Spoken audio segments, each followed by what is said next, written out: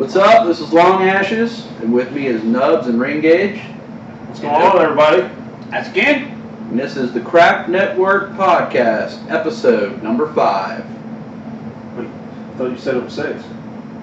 Well, it was 6, but I accidentally deleted 5, so now this is 5. 5B. October 13th. Gurkha. Craft Network, a streaming pile of craft entertainment. Yeah, that's right. I said Gurkha. Our friends at Gurkha sent us some excellent samples to review. Excellent is a understatement. Yeah. And as well as samples, they also sent us some nice swag. We got a nice brown suede pouch here. 5-finger pouch. Could be like a glove. Could be. Yeah. And Your hands warm. foldable cutters. Those are sweet. These are like the scissor kind. I'm not, I don't usually use those, but still really sweet. And then of course 5 cigars to review. Gurkha, thank you. We will continue to review your cigars. Thank you. Yeah. And thank you. Thank you. And thank you. Thank you. And thank you. 5. And thank you. Yes. And they sent us a little card here, which is kind of nice. A little business card saying thank you for your support. I know that they sent this to other bloggers too, because there's a blogger online that goes by the name of Cigar Nut. And he posted a picture like a couple days ago with this stuff, so he got some too. So thank you, Gurkha. Always great booth at Cigar Fest. Nice swag they throw out: signs, T-shirts, hats, Knives. Well, they don't throw out the knives; they give them out. Yeah. I think they might have thrown a knife once. They'll never do that again though after that. And the guy caught it through the back. And they also he said this. This is what everything came in. This tin here. Yep. Long Ashes is using it for his pipe tobacco. It's got pipe tobacco in it. That's right. So let's get down to the review here. Why don't you tell them what cigars they sent? They sent me a Gurkha Evil, sent me a Ninja, they sent me the Seduction, which Nubs is going to be reviewing today. Sent me the Cellar Reserve, which Ring Gauge is going to be reviewing today. The 15-year. Sent me the Assassin, and I believe that's it. These 3 here, the Assassin. 3 here, the one, and the Evil. Yeah, the Evil. Yep. Yeah. And we're going to save the Assassin for Punch. He couldn't make it, but I'm reviewing the Ninja today. This is one of my favorites. Ninja, please. Ninja, please. Is that supposed to be racist? I don't know. Okay. We're also drinking an interesting beer for the review today, too. Something we picked up at the store looking for another beer that we couldn't find, but we definitely wouldn't say settle for this one, because this one's an interesting one. It's called Night of the Living Stout. It's a 7.6% ABV, 110 IBU stout. That's right. Lots of hops for the stout. That's a little bit different. Yeah. We've already been drinking it. We poured a nice, almost black tarish look to it. Really dark, real thick, oily look to the beer. Had a nice brown frothy head to the top of it. Yeah, and look, you can see it. It's like on the top, how it's just kind of settling there. There's like a film to it. Yeah. Yeah, the message on the bottle: they keep coming back in a thirsty lust for great taste. I guess part of the reason we purchased this was kind of keeping with the Halloween zombie theme. Also, tonight obviously is the start of Walking Dead. Season 3, I believe. Or season 4? No, this is season 4. Yeah. 4. So, Full Pint Brewing Company out of Pittsburgh. Kind of odd that it's coming from a East Coast brewing company, but it's a West Coast style stout. Well, it's like Chicago deep dish pizza or something. But yeah, all right. Bob, why don't you start us off here? Tell us about the Seduction. Yeah, I'm going to be smoking the Gurkha Seduction. It's one of my top fives. Probably always stay on my top five out of all the cigars I smoke. There's some information up there about it. It's a medium body cigar. The Ecuadorian filler. No, it's a wrapper. Or wrapper. Dominican Allure binder. Corojo Colombian filler. Ooh, Colombian filler. Interesting. That ought to be good. That is sure to pleasure your senses. Oh yeah. 91 rated. Yep. I got the Ninja. I looked it up, you couldn't find the Cellar Reserve or the Seduction on CI site, and that's where I usually go for my information, but the Ninja is on there. We'll talk about prices when we come back after we start smoking, and we won't talk about it right now, but Brazilian wrapper, Dominican Republic origin, which normally means filler, and it comes in several different sizes, of course: Churchill, Gordo, Perfecto, Robusto, and Torpedoes. This is the Robusto that I'll be smoking today, and it's closer to the fuller end of the fuller-bodied spectrum. The 15-year Cellar Reserve is pretty much all Dominican, Dominican filler. The wrapper is actually a 15-year aged Dominican wrapper. Damn. Yeah, which just smelling the foot of it, it just smells awesome. Never had one. Long Answer said they're awesome. I'll try one. More of a fuller body. Well, not fuller body, but it's all on the stronger end. Yeah, it's got a lot of flavor to it. Right. They do have a limited edition version. I'd be curious to try that. But this is just a regular 15-year. Like I said, it's all Dominican pretty much. Nice and dark. Wrapper's oily. Smell is just awesome. Yeah, the smell of mine is like a dark chocolate coffee type. Yeah. Man, says it's a 97 rated. Yeah, that was like top 10 in the top 10 of cigars of the year last year. Yeah. Yep. Damn. All right. Let's light these up. Now let's get to smoking. All right. Hey, what's up? We're back, and we're just smoking our Gurkha cigars. Each of us have a different one that we're reviewing. Gurkha. And of course, a decent beer that we'll go into as well. But we promised we'd go into price, so let's hit that first, and then we'll talk about the taste profile. I'll go first. The Gurkha Ninja, you can get that on Cigar International site or your local brick and mortar. It's about $4.70 a stick for the knife. It's like a 5x55 Robusto, and that's a box of 20, so like $93, $94 a box. Not bad. I think that's worth it for the Ninja. I was actually surprised when I saw the price, because I believe it started out a lot more expensive than that. So it's been out for a little bit now. The Cellar Reserve, we couldn't find it anywhere, so we think it is a pure brick and mortar cigar. We had to really look hard just to find the price, but ranges anywhere from $9 to $10. I think 10 is retail.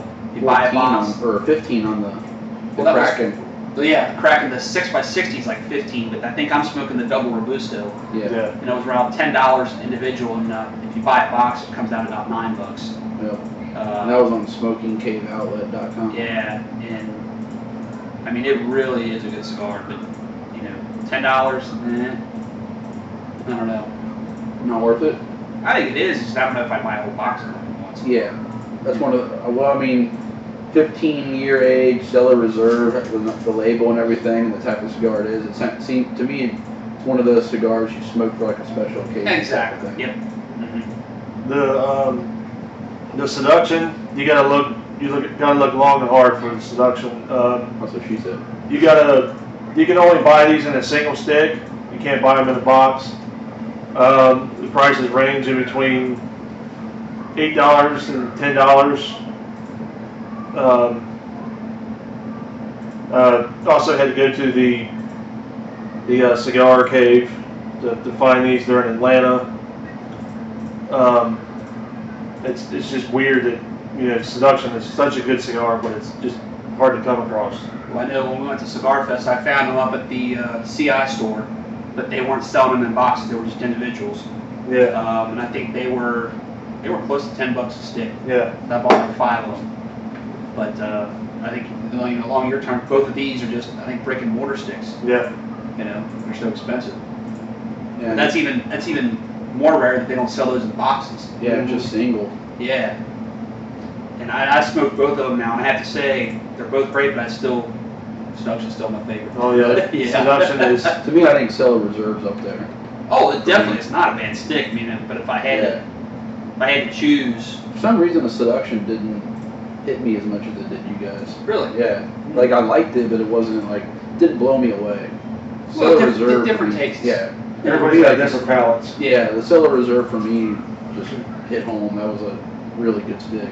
Great. Oh, and don't get me wrong. I mean, it's got a combination of. This is a little more spicy, a little more peppery than the Seduction, but it doesn't hit hard. I mean, you get the sweet and then the spice right afterwards, so it's a good combination. Where that's just all sweetness and chocolate, and it's just. Is that what you're getting on it?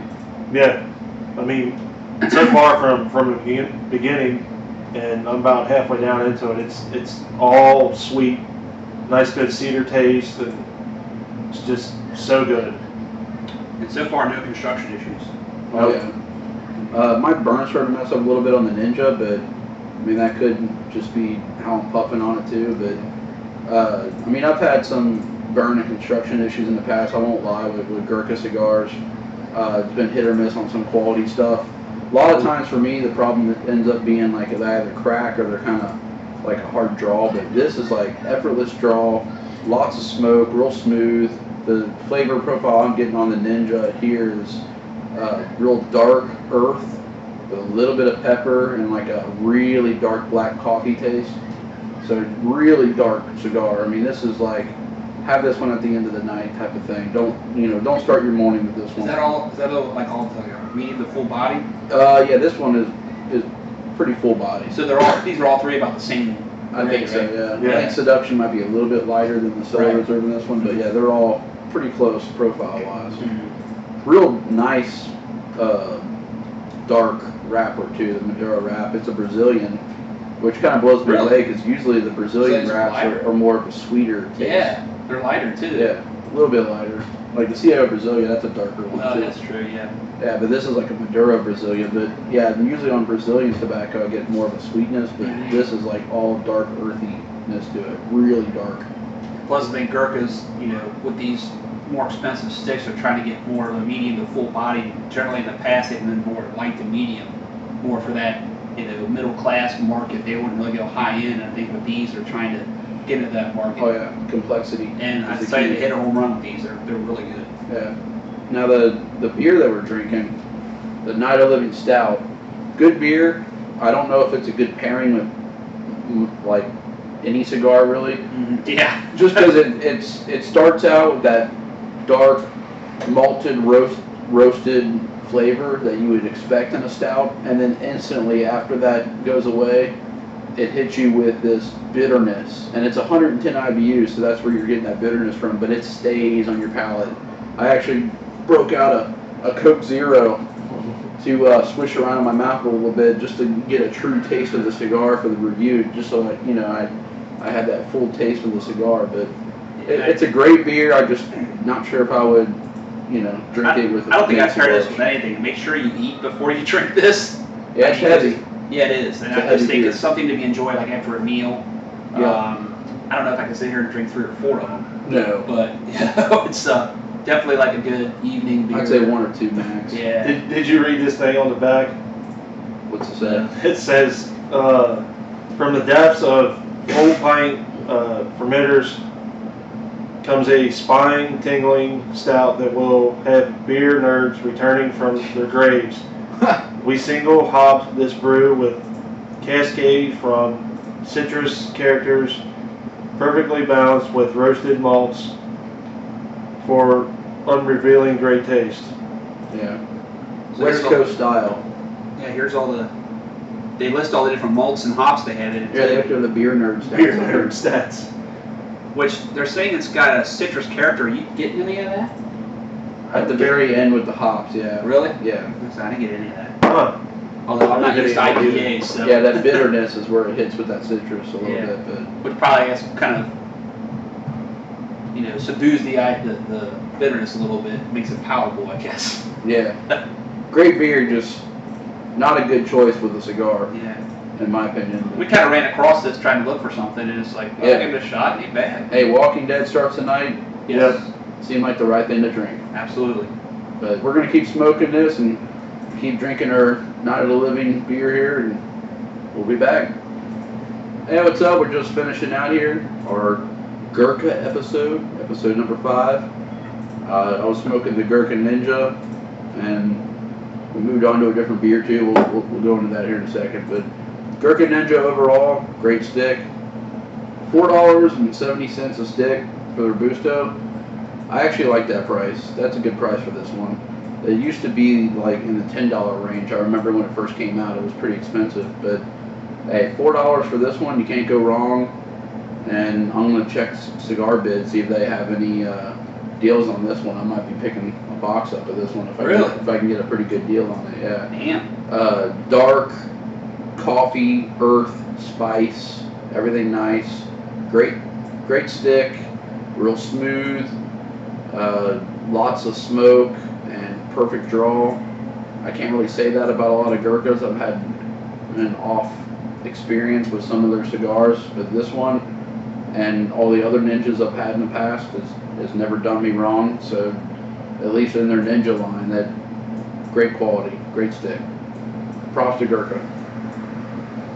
Cellar Reserve, great stick. If you can find it, definitely pick it up. A little pricey for a box, but I mean, pick up 4 or 5. They're definitely a special occasion smoke, considering they're $10 a stick. Not something you want to smoke every day, obviously, but just the right mix of sweetness and spice and pepper.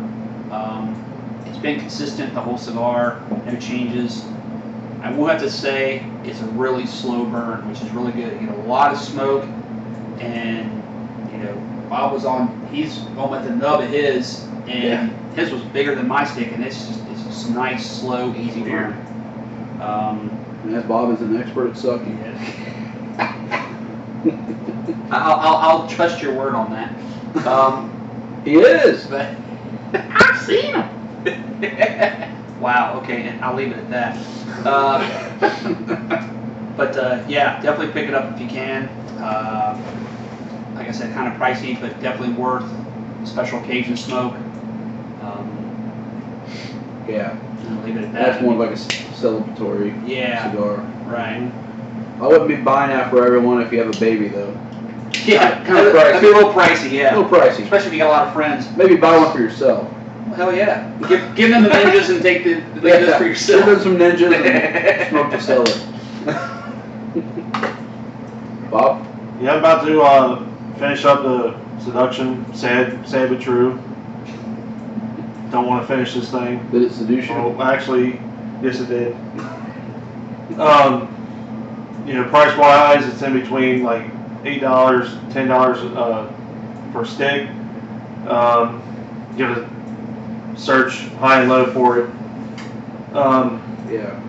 Good draw, no construction issues, nice slow burn. It's a great cigar. I would definitely go pick them up. I'm also drinking the Weyerbacher Imperial Pumpkin Stout. Pumpkin ale. Or Pumpkin Ale. It's kind of like a wine beer. It tastes like candy. Real sweet. Real sweet. Almost too sweet. Yeah. I mean, the smell smells really good, but once you get that drink, it's like wow, you don't expect it. Yeah, the smell really was awesome. Opening the bottle was like, oh my god, this is gonna be a great beer. And you pour it, there's not as much carbonation as we liked. The taste, like you said, was almost like candy, caramel. It's like they put too much pumpkin in it. Yeah. I think somebody kind of hit the nail on the head. We were looking at the reviews, and they said it was kind of like a like a dental mouthwash experience. It really is. It's like that like mouthwash stuff that you drink, and it's like just super sweet and super dry. Like sucks up all the saliva in your mouth and just leaves you with a dry mouth. I think that's like kind of what this does a little bit. Well, I mean, if you're looking for a pumpkin beer that really tastes like pumpkin, this is it. Yeah. That's all it is. Yeah. I mean, there's very little bite at all, very little carbonation. It almost has a flat taste towards the end, but that may be because tons of spice and stuff in it though. Yeah. Just overpowered. I mean, and that's what we were talking about. I think that's what they might have been going for because it's an Imperial Pumpkin ale. Yeah. So the Imperial was on the side of the pumpkin, not necessarily the ale side. Mm-hmm. When I look at a pumpkin ale, what I look for is something that's at its base is a really good ale or stout or whatever it is that their base is, and then it has that subtle nuance of the pumpkin, but enough to where you really taste it and you get that a little bit of pumpkin in the back of your throat and in your palate, you know. And I think the Pumpkin from Southern Tier does a good job at that. Oh yeah. Rivertown is a local brewery in Cincinnati we have. They do an excellent job at that. But this one is just so overpowering with the pumpkin and the sweetness that it's a sipper. Yeah. Now you did say you had the Weyerbacher before. Yeah, I've had Weyerbacher before. I can't remember what it was that I had of theirs, but it was a decent brew. Yeah. I mean, they're a good brewery, and I think that's just what they were going for with this beer, you know. I think they're out of Pittsburgh as well. Pennsylvania. So. It's just like anything else. If their goal is a specific thing, that's what they intended to do. Right. Then obviously that's what it's going to taste And like. if you look at it, it almost looks like a wine. I mean, there's no carbonation in it at all. Yeah, it has no kind of a bubbles. wine taste to it. It's kind of clear. Champagne wine. It definitely is a pumpkin color, but just an overkill. Yeah, it's like Yeah. when you sit there. Can't be a holy grail, but I guess No. I could rate it as a in between like a drinkable and a decent rating. Yeah. Definitely, I don't think it's something you want to have more than one of because the flavor's just too overwhelming. Yeah. Yeah. I don't know if I'd ever go on. And like you said, that was perfect. It's like more like a sipping, more like a Yeah, cognac. yeah. Oh yeah. You know, it's like something you don't want And to Nubs sit is there. definitely sipping his. I think he needs a nipple for his. What? He's been concentrating on the cigar. I think so. I think he's been smoking more than drinking. Yeah. It's like some people who like drink more than they eat or something. Yeah. They go through like 3 drinks before they're done with their meal. But that's it. Gurkha episode number 5. Again, thank you Gurkha for all the sweet swag. Got the cutters, the nice business card and note that you sent us, and the ad here for all Pouch. the different cigars. This pouch to kick ass. Yeah, I like that. leather pouch. Yeah. The tin. Tin, yeah. The tin, and we got my pipe tobacco in it. Really cool. I think we do have to say overall, as far as swag goes, Gurkha probably has the best swag. Oh yeah, they do a really good job. Yeah. Of that. And it's not to compensate for their cigars. Obviously, they have great cigars. It's just they do a really good job of, getting out to the public and making sure they're recognized and. Yeah. And as you can see behind us, all of our Gurkha stuff. Oh yeah. That's all the swag that I obtained over Cigar Fest years, or the last 4 years or so that I've been going to Cigar Fest. Worked hard for getting that stuff. Oh yeah. You gotta push people out of the way, jump up and down, scream. Yep. We love Gurkha. You gotta blow some people sometimes to get a sign. Whoa, hey, Whoa, yeah. Oh wait, No, we won't go that far. maybe Well, maybe that's you. maybe that was just me. Oh shit. You can edit that out, right? Yeah. At that, we'll leave it at that. Yeah. No, Great you're sticks. Thanks again, Gurkha. This is Long Ashes, Nubs, and Ring Gauge. Till next time, stay smoky.